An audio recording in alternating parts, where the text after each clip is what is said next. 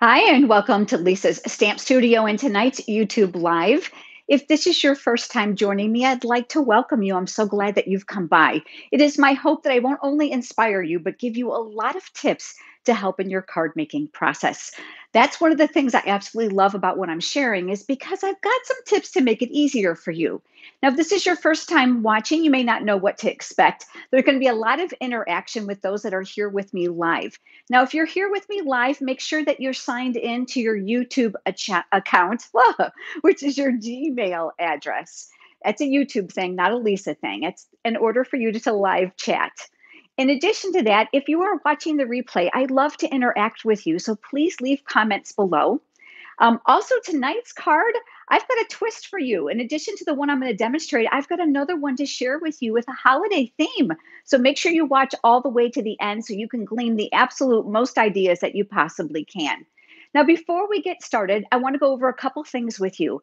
First, for those of you that are commenting live, please remember there is a delay between when I'm speaking and when I'm actually able to see your comments here on my iPad. So please be patient with me. And because I'm so busy stamping, oftentimes I can't catch them all because you guys type faster than I can actually stamp and read at the same time, which is why I have Megan. So I'd like to introduce you to her. Megan's name is here in blue off to the side. It actually has a little wrench next to it. She's my virtual YouTube assistant, and she is amazing. Those of you that have been here before know how incredibly helpful and knowledgeable she is. And she's going to be here to answer your questions, interact with you, because I'll be stamping. That's why you came. Okay, I think that's about it. I've got tons to share with you tonight in addition to tonight's project. So buckle in, here we go. I'm going to turn the camera down and let's get started. I am so glad that you've all joined me. Thank you for being here. Okay, I know it's a little wobbly. Bear with me here because I want to make sure you get a nice view. Okay, I think we're ready. Let's get started with some stamping first. I've got a piece of designer series paper here. It's patterned, double-sided. This is from the Gather Together designer series paper stack. I lost my train of thought for a second. I wanted to make sure I got the name right. You know, lots of names of products in my brain, and sometimes I forget. But I'm going to stamp an image on here using this, the early espresso ink pad. Now, this is totally different. Mostly you're going to see images that I stamp are not on designer series paper, especially when they're outline images. Sometimes I prefer to color them in or use a way to fill color into that image. But tonight we're going to be doing something different because I want to teach you something quick and easy that you may not have thought of. These lighter colored and even grained designer series papers are going to give you a quick, easy, and impressive card with little to no work. Now, this pumpkin is going to be coming from the stamp set called Harvest Hellos. You're going to be able to find that in the current Stampin' Up! Holiday catalog. We also have an annual catalog, lots more great things in there, and we'll talk about that as we get a little bit further along. But this is also offered as a bundle, which means it has a coordinating punch that punches out the pumpkins and the apples. And you can see from here that you're going to be able to use this for quite a few different things. All right, so I've got my pumpkin here. I'm going to ink that up in the early espresso ink, and I'm going to stamp that down here in the lower right corner. All right, so we've got our image. I'm just got my hand off camera. Bear with me here to clean my stamp. I'm going to actually put this off to the side because we're going to come back and use that in just a moment. And remember me telling you about that coordinating apple builder punch. Now, it's kind of got a weird name because you're thinking this is a pumpkin and you call that an apple builder. Well, the shapes are the same, so it plays double duty. I'm going to flip it upside down and I'm going to punch this out. Now, here's an important tip. Number one, I'm going to share with you. The negative that we have here, you see it? Really important. I want you to make sure that when you're using this stamp set and this coordinating punch, that you save that. You're going to find that this is going to be extremely helpful as we build our pumpkin. So I'm going to set that off to the side. And I've got another piece of designer series paper here. As a matter of fact, you're going to notice it's the exact same paper as this. I've just flipped it over. Now, I know I could have used the scraps, but I want to give you an important tip that I think is going to be very helpful for you, which is why I brought in this little piece here. I'm bringing in the leaf that's part of this stamp set. You're going to notice there's another leaf in here too. So you've got some options, and of course the tendrils. I'm opting to ink that up again in the early espresso ink, so I'm going to ink that up. Do you see the direction this leaf is going? So if you stamp it this way, you're going to be struggling with the punch. That's why this is so important. So I'm going to ink that up and I'm going to stamp that, simulating that same direction here on that negative. So there we go. We've got that. I'm inking up, cleaning off that stamp. Here comes my punch. We can go ahead and manipulate that right inside of there. It's going to leave a nice little pretty border all the way around. And then we've got our leaf. Okay, so we've got two pieces so far. I'm still going to use this template for the next step because now I'm going to bring in the stem to my pumpkin. And this time I've got it mounted, oh, wrong stamp, here we go, on this image here. Again, pay attention to the direction so that it fits easily inside of your punch. So I'm going to go ahead and ink that up. These little outline images, I don't want to make sure I mention this. I know sometimes people actually ask me, how come I've got ink all around the outside of the rubber? And that's because you're really excited. You're pressing really, really hard. The Stampin' Up! Ink pads are a firm foam, which means they're going to hold the ink very, very well, but there's a little sponge to them. So if you're really aggressive, you're going to get ink around the outside perimeter. And then when you stamp it, you're going to get what I call that shadow or those lines, this outer area. So not only are you going to get this, but you're going to get this. So take your time and just tap up and down. If you're a new stamper, it takes a little bit of practice, but I'm telling you what, it's worth it. You see the direction of the stem here? We're going to stamp this in the same direction here so we can make sure that it's going to fit in the punch. So I've got my punch here, and I'm going to bring that in, and you can see how well this is going to stamp. And punch. All right, so now we've got those pieces. I'm going to set off that builder punch to the side for right now, and then we're going to go ahead and build this. Now I'm going to give you another tip. When I actually created this template, I created it on cardstock, and look what I did. I kept it here inside the stamp case, and I labeled which side was the front because you want to make sure you don't invert this because otherwise that's going to be backwards for your punch. And then what I did is I put a little glue dot on the back, and I put it inside the stamp case, which makes it super easy for you to be able to have that template to refer to when you're using the stamp set. So I'm hoping that helps you as well. All right, let's put this together. I am going to close this up and set that aside because an open ink pad around here is always dangerous. So I've got my image here, and what I'm going to do first is I'm going to add my little stem. Now, there's several ways you can do that. You can certainly flip this over and add a little bit of adhesive, but I know what I'm going to do with it tonight, so I'm actually going to use a glue dot. I want something a little bit stronger. I have one here that's already exposed. I know that's probably a little difficult to see.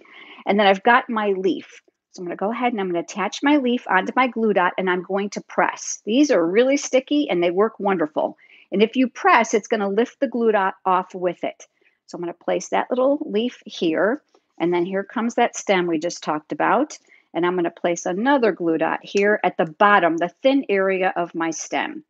And the reason I'm using this versus my adhesive is because I'm actually going to build this up a little bit. So there we go. We've got our whole little pumpkin put together. I'm going to actually do a little bit more to this, and then we're going to set this aside and work on the rest of our card. I wanted to gussy this up a little bit because I knew there was a little bit too much white areas on my card. So I decided to bring in my linen thread. I don't know when's the last time you guys have used this, but I love this stuff. Lots of reasons. It's really, really simple to use, and it's inexpensive. So you can use lots of it and have fun. The first thing I'm going to do is I'm going to flip that image over, and I'm grabbing my dimensionals here. And I am generously going to add these to the back side. So I'm going to put them here and here. And again, I said I was going to be really, really generous. And then what I'm going to do next is remove those paper backings. And I love to use my Take Your Pick tool. It's got a little pickup tip here, interchangeable tips. Love that. I've got a whole video about this. The Take Your Pick tool, this is the paper piercing tool attachment. And what it's going to do is it's actually going to lift off those paper backings for me so I don't have to peel them. And look, they're all corralled in one place. I love that. So I wanted to expose that other sticky side so that this next step would be easier for my hands. So I'm going to go ahead and pull off some of this. And what we're going to do is we're going to create some loops. And I'm going to show you the easy way to do that. Use your hand. Start with the circumference of your hand and determine if that's too wide because you always can go down to several fingers. So I'm going to start with a raw end here. You can see it hanging out. And I'm going to run this around my hand a couple times. And then all I'm going to do is slide it, and I'm going to pinch it here in the center just to kind of wrangle it. This is not meant to be neat and pretty. So if you like neat and pretty, this might not be for you. And then what I'm going to do is attach it here to my dimensionals, and I'm going to flip this over. And then I can kind of foo-foo it out, kind of like spread it out, make it look kind of pretty, make it look a little bit more purposeful. But what this does is it gives a lot of dimension to our image without a lot of expense or effort. And I'm going to come in with my scissors and I'm going to trim that away. So these look a little bit more finished. All right, so I'm going to set that here. Remember, we've got dimensionals, but we've got our silicone craft sheet. Nothing will stick to this. I love it. So liquid glue, hot glue, and adhesive will not stick to it. I cannot live without this here in the stamp studio. It makes my crafting so much easier because if you've ever got adhesive on your work surface, you know you're fighting that sticky spot the entire time. So I'm going to set that here. I still got plenty of room here to work to finish up my card. Now I'm going to set that off to the side because we need a little bit more room for this next step. And I've got a piece of cardstock here. This is early espresso, which coordinates with the ink we just used. This is the beauty of Stampin' Up! Products is the color coordination. I'm telling you what, you cannot beat it.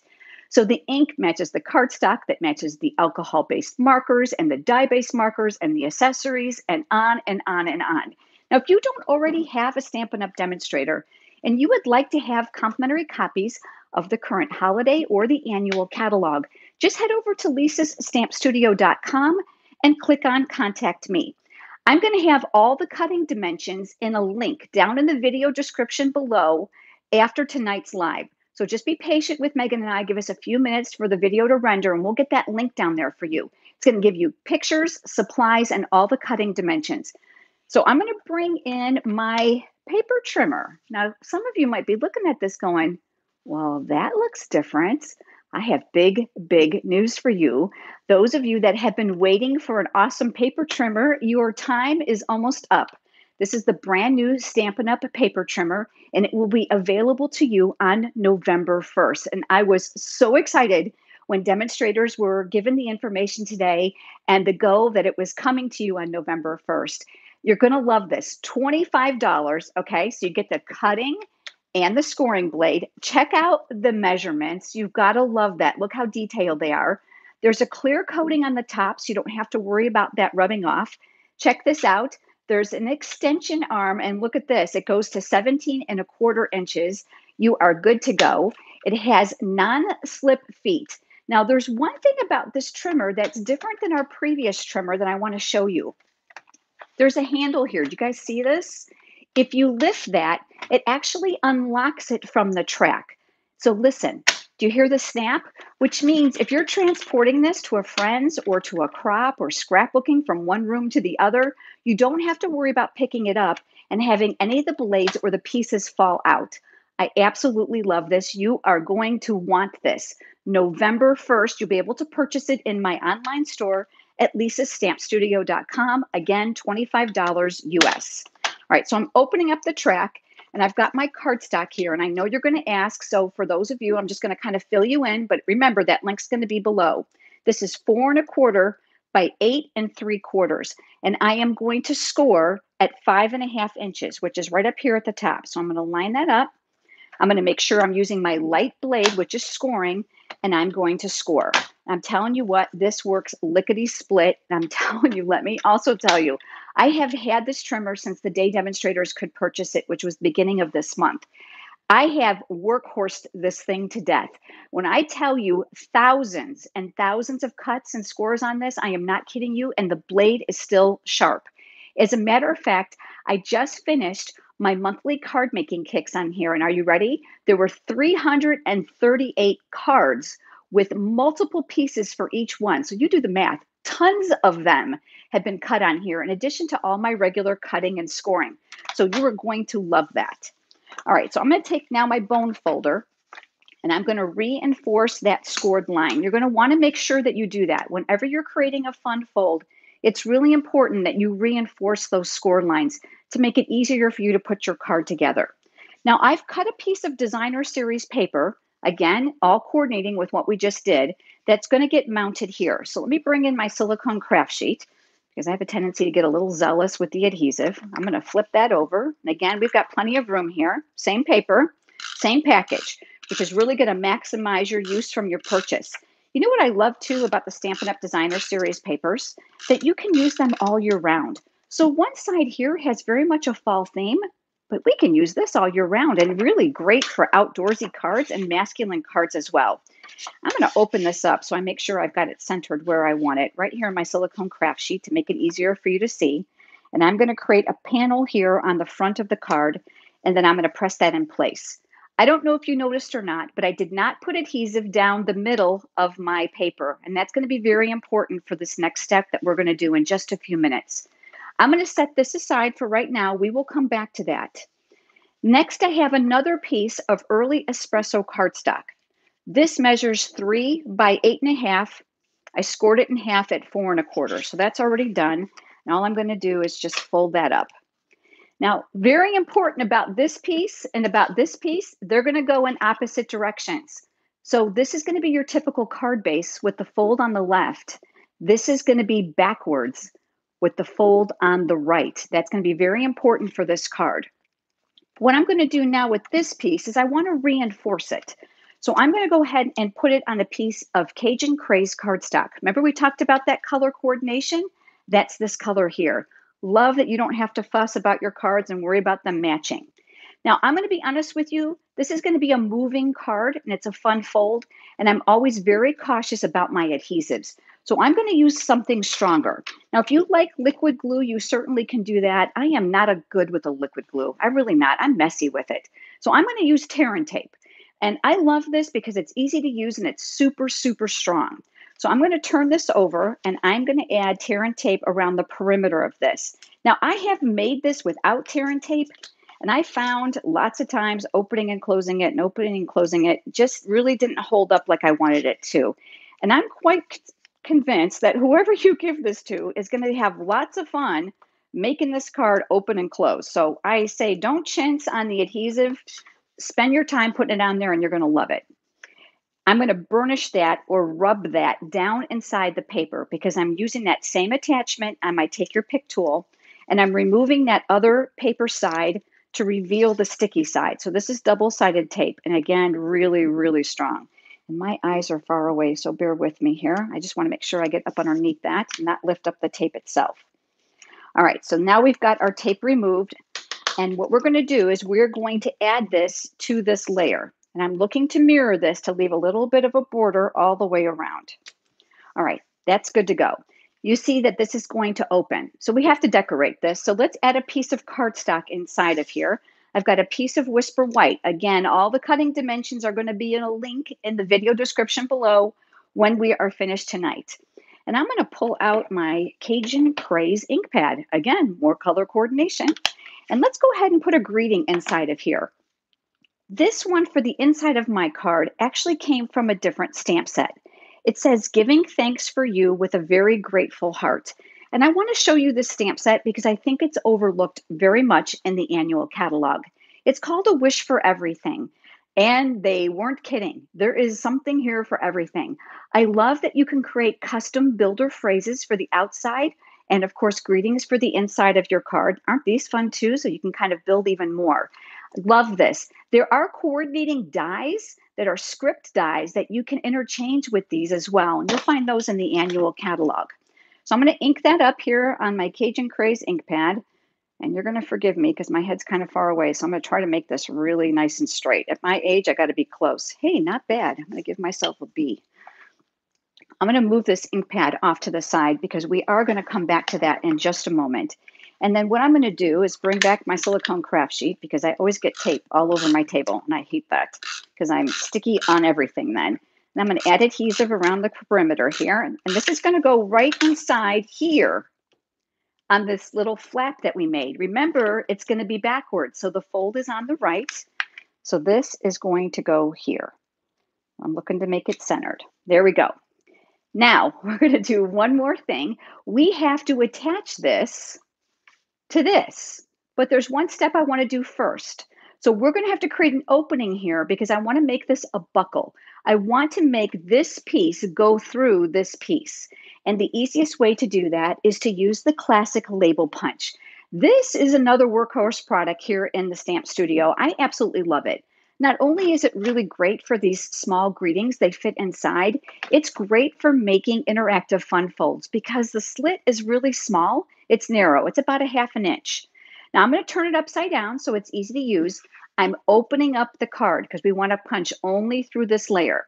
Now, important tip for you. You're going to slide this in as far as it will go. And then I'm looking here on the side and I'm looking for the edge of the designer series paper to line it up with the edge of the punch. And once I have it in all the way and I'm convinced it's straight, we're going to squeeze. Okay.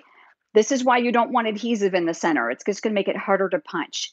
You don't ever want to use your punches through 2 layers of cardstock. They're really not designed for that. But this is designer series paper, which is very thin, and then the cardstock base itself is fine. But I wouldn't add adhesive to that. Now what we're going to do is we're going to slide over, and we're going to do the exact same thing on this side.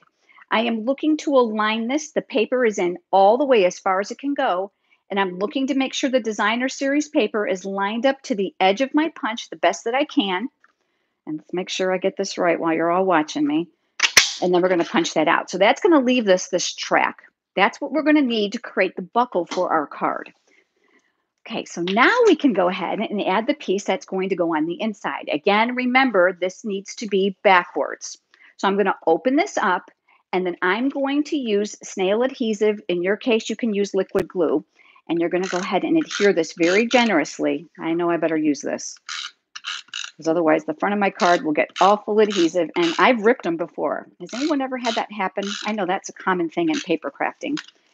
And again, I'm just making sure I've got it going the right way. Yep, it's opening this way. This gets centered on this side of the card.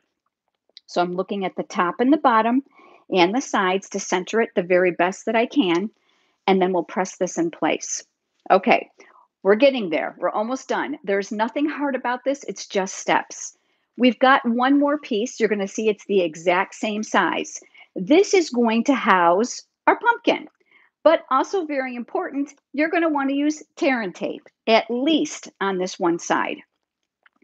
And because you're all watching me, I'll just do one side, and then we'll compensate with adhesive on the other. And then we'll talk through the pros and the cons of not using a strong adhesive when you're making a fun fold or even a 3D project. I can't stress to you how important that is. If you're going to put the time and materials into a project, use the right adhesives. You'll be so happy that you did. So I'm going to remove that paper backing one more time from that tear and tape. I want to make sure that the tear and tape now is on this side where the crease is to this panel. And we're going to adhere this in place. And I'm going to press to make sure it's good and stuck. Remember this pumpkin? Didn't stick. You got to love that. That now is going to go here. Now, before you get too crazy adhering it, because I've made this mistake, let's do the buckle. Now, I'm going to take my hand and I'm going to come up underneath here, and I'm just going to kind of curl this a little bit. It helps you to break down the fibers and the paper. It's going to make it come in and out of the buckle a lot easier. So this goes down, and watch, this goes right inside. Is that slick or what? This is going to help you by placing it in here first to make sure that you don't put this too far left or right, because you don't want to impede on this to make the card unable to open or close. So I'm going to stick this here. Remember, stick with me. I've got another card to show with you that's totally different. I'm going back to the Cajun Craze ink pad, and I've got words that I'm going to stamp here on the front, God willing. Okay, it says give thanks, all from that same exact Harvest Hellos stamp set. My head, again, is really far away. I always say, you know what, if it doesn't turn out good, I can always send it to my mom. She likes everything I make. There we go. We're going to stamp. Well, it's crooked, but you know what? That makes it authentic. Have you guys ever done that? You know, and I had a funny feeling that was going to happen. So let me tell you what I did.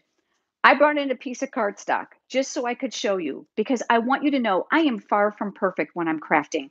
I make mistakes just like everybody else. So let me show you a little tip in case this happens to you. Your card's all done, your greeting's all crooked. Don't fret. There's always a way to fix it. I always say an oops is an opportunity to create more decoration. So let's close this up and let me show you what I will do. I'm going to bring in my scissors, and I'm not going to get fancy. Those of you that are really proficient with your paper trimmer, you can absolutely do this. Or if you have a decorative punch, you can certainly do that. And I'm going to trim around this little guy here. And then you know what? I would flip this over. We're going to add some dimensionals to the back. I think only one's going to fit. Yep, let's just do one. That'll work. I'm going to use that attachment again one more time.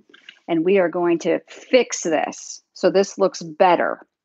Look at that. That's called a card hack at its best. Don't ever throw it away. There's always a way you can embellish it or fix it. So there you go. We've got our buckle card. So this comes out and then it opens up. Really important that you use strong adhesive because this is going to be coming in and out quite a bit. And you want to make sure that your card's going to hold up to that. Now, I promised you another card.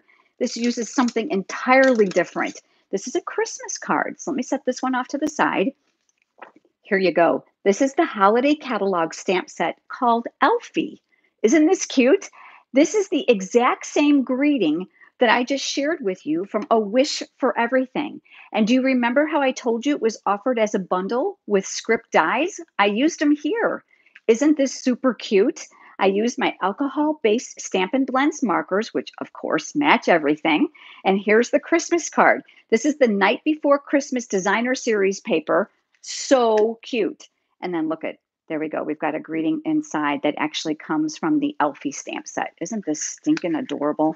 I'm telling you what, I'm not sure which one I like better. Which one do you like better? I would love to know. Leave me a comment. Now, I have something else to share with you before we go, and I want to make sure that you know it because this is hot off the press.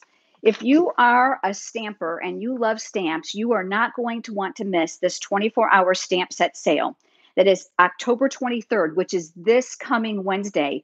It's 15% off select stamps. But then when I saw the list on 3 pieces of paper of the stamps that are going to be 15% off, I squealed in delight. Well, I've got my pencil being sharpened and I'm going to be making my wish list to place an order. You can order the products that are on sale as well as everything I've used here over at lisastampstudio.com. Now I'm going to turn the camera around and I want to tell you one more thing. I always say talking hands are not fun for a long period of time, so I wanted you to be able to see me. I offer exclusive and generous ordering rewards, things that you won't find anywhere else. I totally appreciate my customers. You can find those details over on my website at lisastampstudio.com and click on the rewards tab. While you're there, I would love to have you sign up for my free weekly e-newsletter. In that newsletter, I share a tutorial that I don't share on any of my other platforms, and it's completely free and it's a no frills email. So I'd love to have you join me. If you have enjoyed today's video, would you please do me a favor? Give it a thumbs up here on YouTube. It certainly helps me. In addition to that, I would love to have you subscribe if you've never subscribed before. And if you click the small bell icon that's next to the subscribe button, you'll get notifications when I'm live here on YouTube, as well as when I upload a new video. Share tonight's video with your crafting friends. It's the highest compliment that you can pay me. And you're going to want to make sure you're subscribed because I'm going to come back live with you. I'm checking at my calendar. I want to make sure I get the date right. That's Wednesday, November 13th at 8 p.m. Eastern Time for a brand new project that I'm sure you're not going to want to miss. I have so appreciated that you've been with me here tonight. Thank you so much for joining me, everyone. I look forward to seeing you next time. Have a great day.